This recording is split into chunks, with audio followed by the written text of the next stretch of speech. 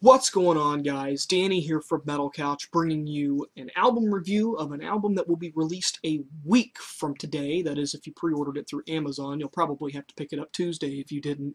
But this is Overkill's The Electric Age, an album that I've been anticipating for a few months now. Now, I've already done a review of Electric Rattlesnake, and I want to address something that I found out when this album has finally leaked to YouTube, and I've found Electric Rattlesnake again.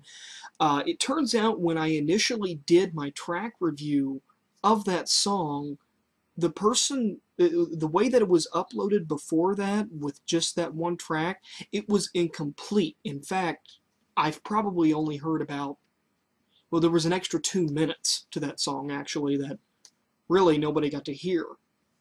So I'll be going back through and addressing that in a little bit. But track listing wise, you have Come and Get It, Electric Rattlesnake, Wish You Were Dead, Black Days, Save Yourself, Drop the Hammer Down, 21st Century Man, Old Wounds, New Scars, All Over But the Shouting, and then to close out the album we have the track Good Night.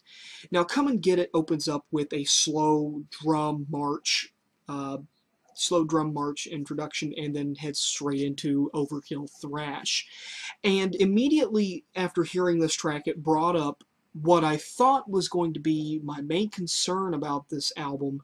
And at first I thought this is a bad part of the album and I kind of have to knock off a little bit on the score for it. But then I realized that the backing vocals, while they don't have any power behind these backing vocals, but with Bobby Blitz's voice, I feel that the backing vocals, because that they sound just so bland and generic, that it actually strengthens his voice. So in a sense, it's like a happy accident. The backing vocals on pretty much this entire album, really, they don't do anything to help the song other than to make Bobby Blitz's voice sound even better. But that's just my opinion. And this is readily apparent on the opening track, Come and Get It, as it is backing vocal heavy.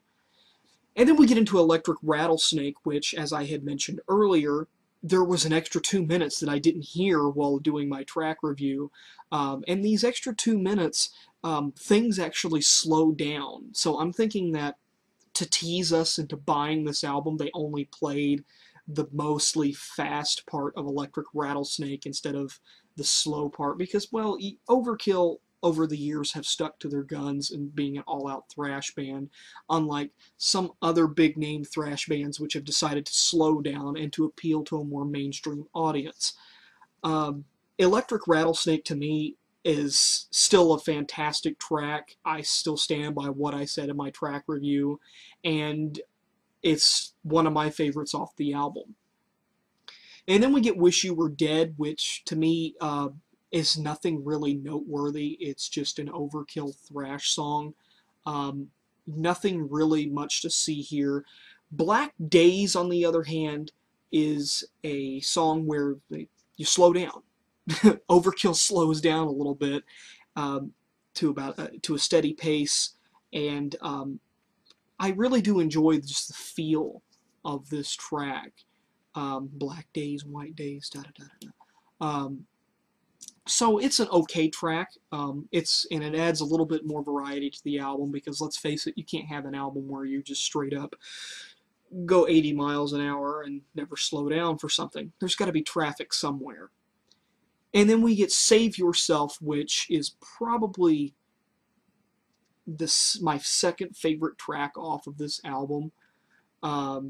Definitely a lot of criticism on religion in this track. I really like it.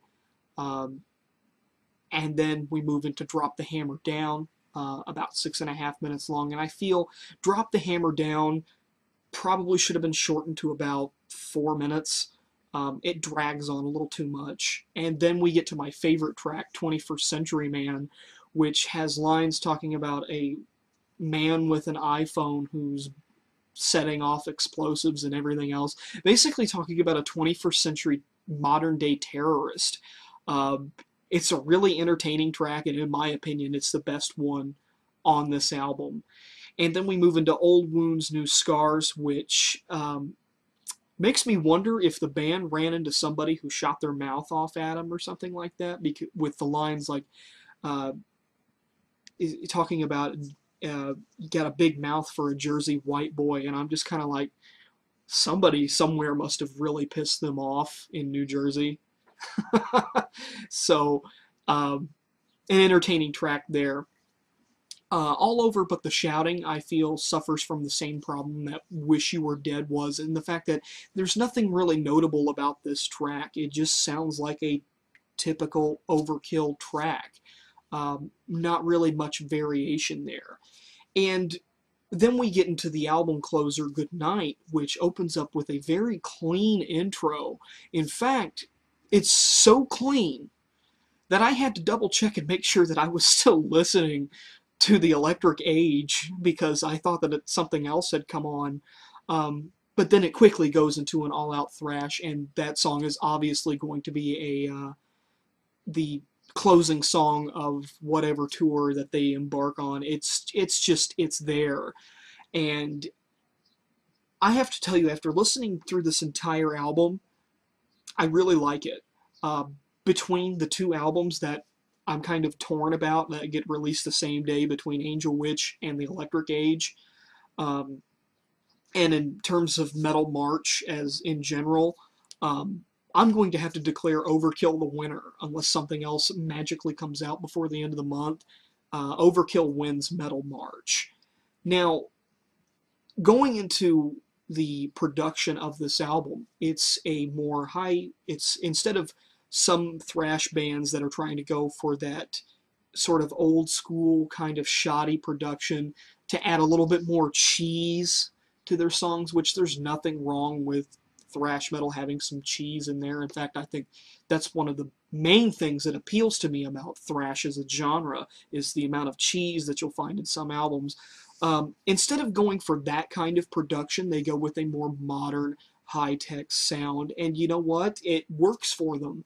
I was entertained by this album, and other than a couple of tracks, I feel that didn't really add to the overall effect of the album, that this was a fantastic album, and I can't wait until next week when it comes to my doorstep, and I'll be like, yay, I have Overkill on disc now, pop it in the Xbox, and be listening to Overkill while playing Battlefield or something.